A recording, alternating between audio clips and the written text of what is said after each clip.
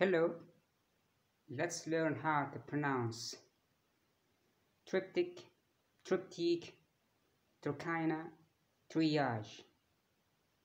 These are the 4 English words which we are going to learn their articulation in this today's video of more pronunciation.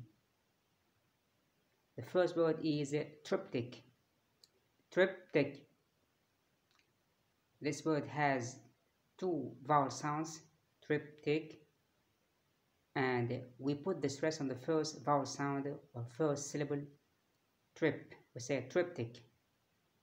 It's a noun, and a triptych, it's a picture or a carving, a set of artistic works usually made on 3 panels, which is called the triptych. A disyllabic word, stress on the first syllable, tript.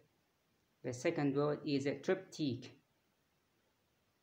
Somehow similar, but of course different meaning and different way of saying. We say a triptych.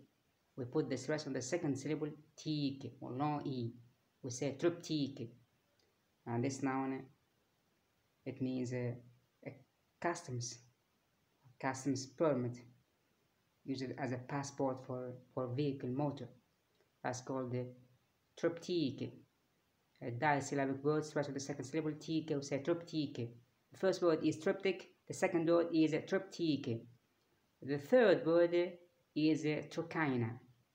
Trochina, it's a 3-syllable word, stress on the second syllable, kai.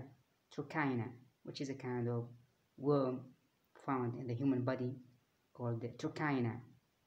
I repeat, trochina, a 3-syllable word, stress on the second syllable, kai. We say trochina. Triptych, triptych, trochina. And the last word is triage. Triage is a disyllabic word, stress on the first syllable, tri, with a long e. We say triage. It's a noun, and triage means sorting out or organizing according to the quality. That's the meaning of triage. Triage. Again, triptych, triptych, trochina, triage.